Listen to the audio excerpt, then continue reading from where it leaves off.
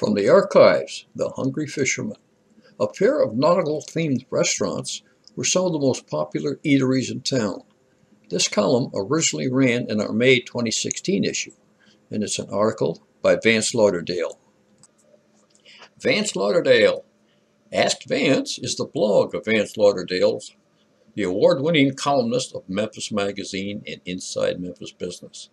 Vance is the author of 4 books. Ask Vance, the best questions and answers from Memphis Magazine's history and trivia expert, 2003, as well as Ask Vance, more questions and answers from Memphis Magazine's history expert, 2011.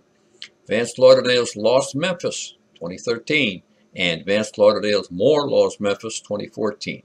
He is also the recipient of quite a few nice awards, including the Best Blog 2017 from the Society of Professional Journalists Green Eye Shed Awards, the creator of several eye-catching wall calendars, and the only person we know with a vintage shock treatment machine in his den. You can email Vance at askvance@contemporary-media.com. Vance is one of my favorite authors, and it has long been my goal to expose more folks to his thoughts through the magic of audio, video, produced for play on that thingamajig we just can't seem to be without, the cell phone. Reading text on those things is for those with much better eyesight than most of us possess. So hopefully he will forgive my efforts to bring more exposure to his work by transforming it to the spoken word. There were actually 2 Hungry Fisherman restaurants in the Memphis area, and each one looked pretty much like the buildings shown here on their menus. They were supposed to be rambling fishing shacks, each one overlooking a nice lake, but with a seating capacity of 700. They were also this area's largest restaurants. I keep saying this area because both of these were just outside of the city limits, operated by Shoney's. Did you know that? The first Hungry Fisherman opened on Munson Road, which was just northeast of the present-day intersection of Shelby Oaks Drive and Sycamore View.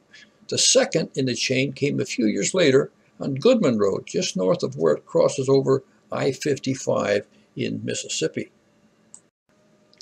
The Memphis Press-Simitar positively gushed about these nautical-themed restaurants when the first one opened, with one columnist calling it, with its rough boards and low roof, propped up on wooden piers, an extraordinarily conceived and decorated building, one which is destined to be a talking piece and the object of curiosity for as long as it may exist, and which will then be part of the legend of Memphis.